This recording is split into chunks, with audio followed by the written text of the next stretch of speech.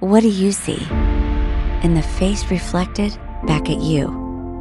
When you look into the mirror, do you look deep into your eyes and see the real you? Your uniqueness, your worth, your value? Or do you see your flaws, the parts you don't like, and all that is wrong with you? Does looking into the mirror start an inner dialogue of criticism, of judgments, and of shame and guilt?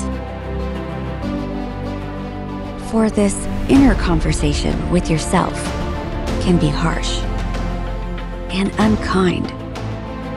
It can destroy trust in yourself and your abilities.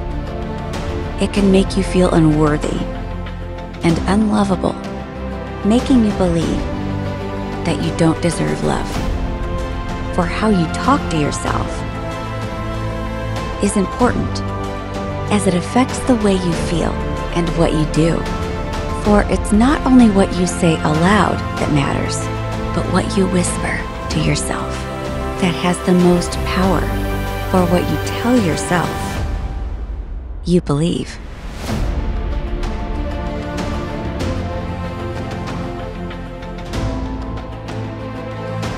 So use this power to build confidence and self-esteem, to tell yourself that things will work out,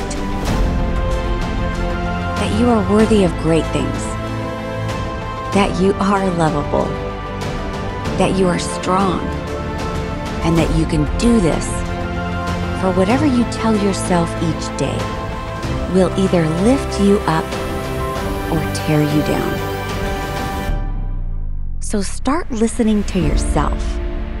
Turn off the negative self-talk and choose to speak positively, for it will change the way you see yourself.